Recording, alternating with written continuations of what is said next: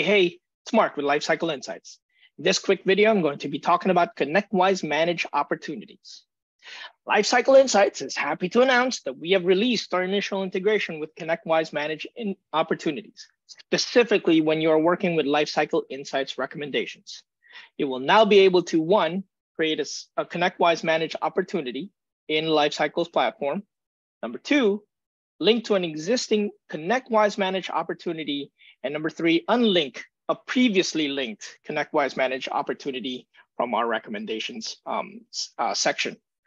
First and foremost, you have to make sure that the API security role has the correct permission set, and I'll drop that link in the description of this video.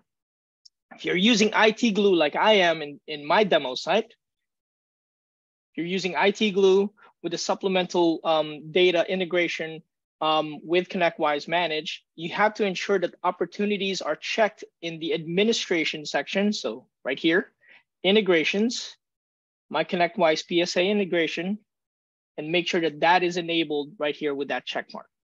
Okay. Quick note, you'll only be able to associate one ConnectWise Manage opportunity to a lifecycle recommendation. So if you have to make multiple, please do. Let me show you where to find that recommendation real quick. So I'm going to go ahead and create a recommendation, and I'll just put new recommendation video, a demo video, and I'll select the date range of next month.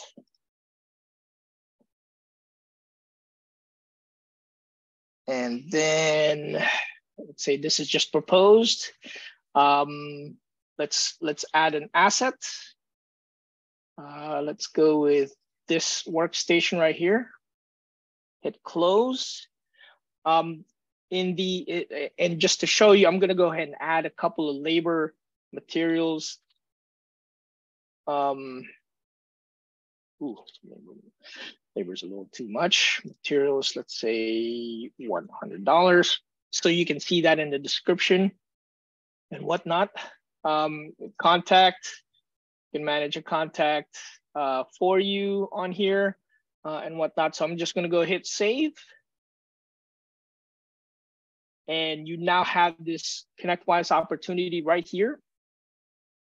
I'm going to go ahead and create a ConnectWise opportunity or link it to an opportunity that I already have. And the summary name is our Lifecycle Insights new recommendation demo video that was right here. The close date is May 1st because that's the start date for us. Let's see, it's prospecting right now because it's proposed. Contact is Alex. Rating is hot and whatnot. And you see the total estimates. That's what's in the description below. So I'm just going to go ahead and hit save and return. And once that is saved, that ConnectWise opportunity is now open right here.